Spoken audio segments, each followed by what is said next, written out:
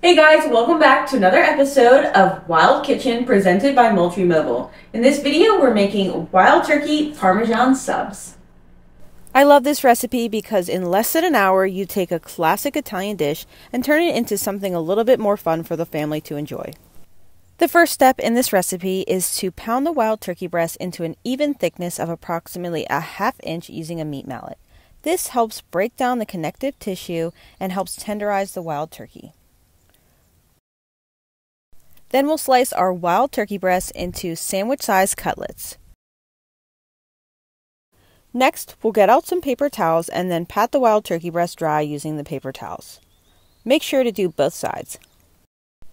Now we're ready to create our 3 dredging stations. For the first station, we'll combine 1 cup of all-purpose flour, 1 teaspoon of salt, 1 teaspoon of paprika, 1 teaspoon of Italian seasoning, 1 teaspoon of onion powder, and then a ½ teaspoon of black pepper.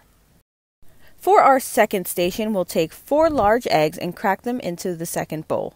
Then we'll add 2 tablespoons of water and use a whisk to beat the eggs. Then for our third and final station, we'll add in 2 cups of Italian breadcrumbs. Now we're ready to coat our wild turkey breasts. We'll start by dredging the wild turkey cutlets one at a time into the 3 stations, starting by coating in flour, then dredging into the beaten eggs, and then finally coating in the breadcrumbs. As you finish coating the breadcrumbs onto the wild turkey, you can take them and place them on a wire rack as you continue this process with the rest of the turkey cutlets.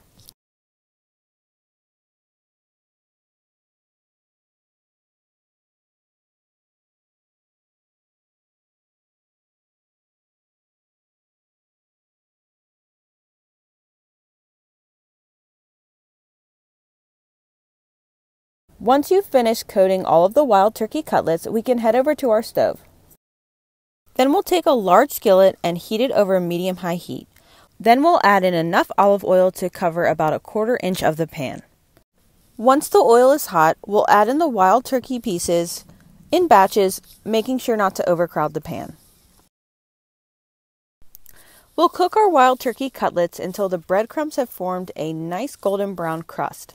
This will take about 3 to 4 minutes per side.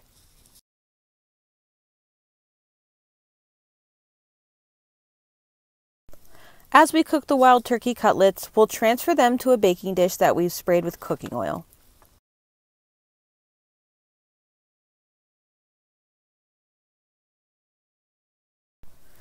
After we've browned all of our wild turkey cutlets, we can start getting out our Parmesan toppings. We'll need fresh mozzarella, grated Parmesan, and marinara sauce.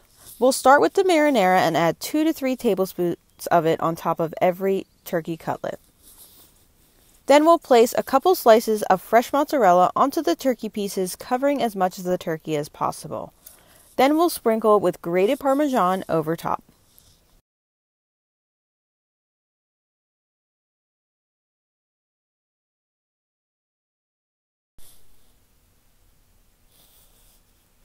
Once we've finished adding our toppings to the wild turkey cutlets, we're ready to hit the oven. I've already preheated my oven to 350 degrees. We'll bake our wild turkey cutlets until the cheese is browned and bubbly and the wild turkey pieces are fully cooked to at least 165 degrees Fahrenheit. Then we'll place our wild turkey cutlets onto an Italian roll and garnish with lots of fresh basil. You can also serve with additional marinara sauce on the side. As always, be sure to like this video and subscribe to Moultrie Mobile on YouTube for more wild game recipes.